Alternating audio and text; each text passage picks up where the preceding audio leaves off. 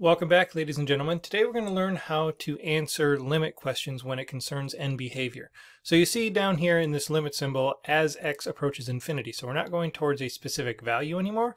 We're just saying when x gets very large. And we could do this to the left side or the right hand side, but as x gets very large, what is this function doing? Now this is something we've actually dealt with before, so it might look familiar. Take a look at this first example, and if you haven't already, just take a moment to pause the video and jot it down. When you look at a problem like this that is composed mostly of polynomials, and there's a few other cases where you can use this where it doesn't involve just polynomials, basically what we want to do is we want to perform a power comparison test. This function is basically divided up into two segments, a numerator and a denominator, and if one grows substantially faster than the other, it will have a dominating behavior on the function as a whole. So if we look at this one, the question to always ask is which portion of the fraction dominates, or which terms dominate. We look at all the terms and which one has the highest power will dominate. So we want to pick one from the numerator and pick one from the denominator and see how they compare.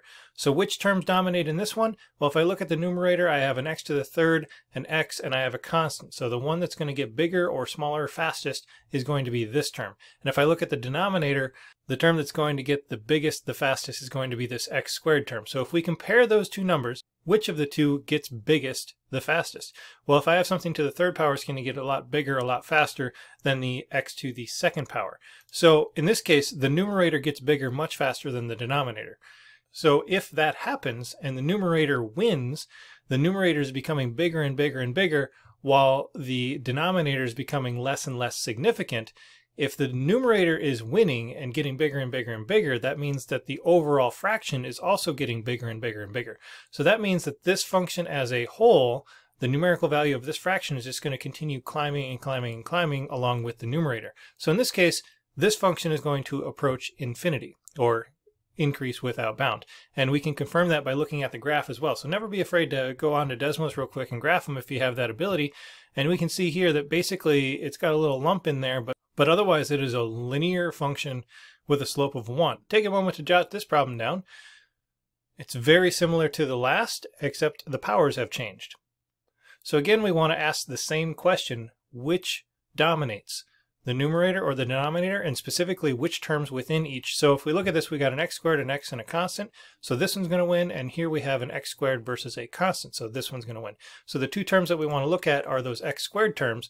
And in this case, it's a tie. So for every step forward we go with an x, or every time x steps larger, this one gets bigger and this one gets bigger basically by the same amount. So tit for tat, these two are in a never-ending battle, and they will grow at the same rates. So if they grow at the same rate, it's basically like taking the same number divided by the same number.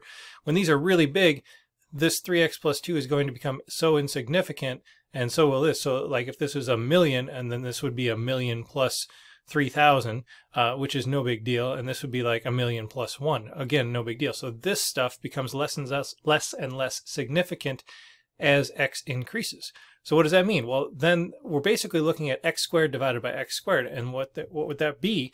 The x's would cancel, and we'd just be dealing with the coefficients out front. So we actually want to look at the coefficients 1 and 1. And to get a final answer for this, basically the x squareds cancel. We ignore all this stuff, and we just take 1 divided by 1 to get our answer. So this one should approach a y value of 1 as we go to the right on the graph. And if we look at the graph, here we go. It actually does it on both sides, but here this function is slowly approaching 1. One more example to draw out the differences here. Why don't you take a moment, copy down the problem. You'll notice that the powers have changed yet again. In fact, I've eliminated a term out of the numerator. Okay, so we ask ourselves that same question: which terms dominate? You look at the top, and there's a term with an x versus a constant, so the term with the x is going to dominate the numerator. Look at the denominator, and we have an x squared versus a constant, so the x squared is going to dominate. Well, which one, if we compare the two, which one wins? The bottom's going to win this time. This term is going to increase faster than the top. So in this case, the denominator gets bigger than the numerator. And if you have a fraction where the denominator is getting bigger and bigger and bigger, think of this like, is this like just as a constant, and this is being divided by a larger and larger number. So you have a small number divided by a big number, which is going to get smaller and smaller and smaller, closer to a value of 0. And that, in fact, is the limit as we approach infinity in this case. And if we look at the graph, you can see that it approaches as we travel to the right. As x goes towards infinity, that we get a horizontal asymptote of 0. So that basically gives us three cases. One where the numerator gets bigger than the denominator quicker, and that would be either approach positive infinity or negative infinity, depending on some sign in the function itself. Then we also have the case where the powers are tied, so the numerator gets bigger at the same rate as the denominator. In that case, you have to compare the leading coefficients between the two leading terms, just divide them. In the case that we had 1 divided by 1, so we get an asymptote at a height of 1. And then we also had the case where the denominator gets bigger than the numerator, which means that the bottom of the fraction is getting bigger, which means that the whole function's value is going to drop towards 0 as we get bigger on the x scale in either direction. I have three quick example problems. They're basically all the same thing, except you notice that the power on the leading term has changed from each problem to the next. Take a moment, write down all three. So why don't you pause the video and see if you can answer these questions directly right now.